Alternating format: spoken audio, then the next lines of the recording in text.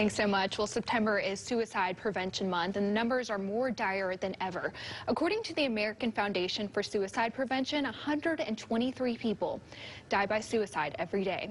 How can you recognize the signs when friends or relatives or colleagues are suffering? Well, we have Alpert Jewish Family Services Director of Community Outreach and Mental Health First Aid here with us today. Welcome, Sydney Wides. How are you doing? Thank you.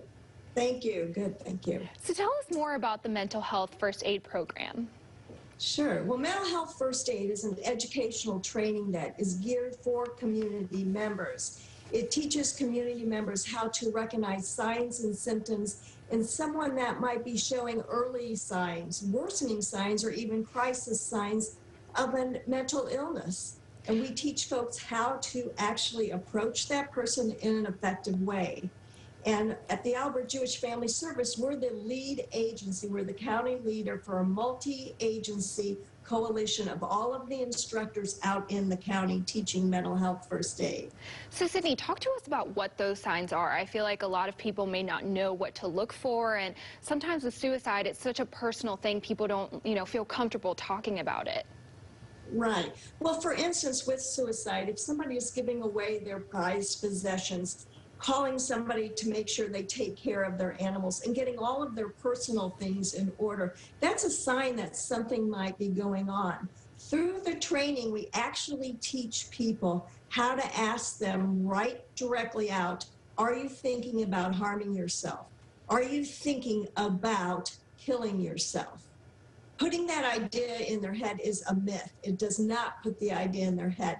And it's been proven that people who have suicidal thoughts want to talk about it. It's all about starting the conversation. You're talking about training. What exactly goes into this training?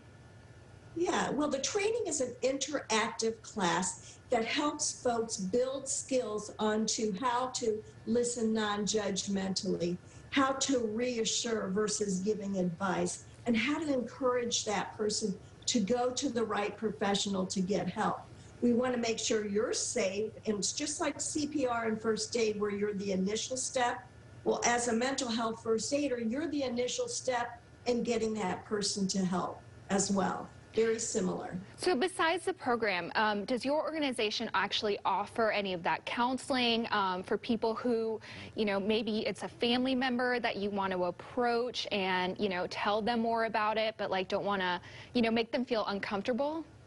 Right. Well, it's a hard conversation to have, and we all have to be in this together and help fight the stigma. But our agency actually has an intake line. It's called our HI line, CHAI line, where you can actually talk to a trained professional and have an evaluation and get into one of our departments. We actually have clinical services and counseling from children all the way up to older adults. So yes, but as part of mental health first aid, we will give the person a whole list of resources out in the community, including the suicidal hotline. Thank you so much for joining us this afternoon. Sydney Wides there with the Jewish Family Services. You can find all their information on their website. Thank you so much for joining us, Sydney. Thank you.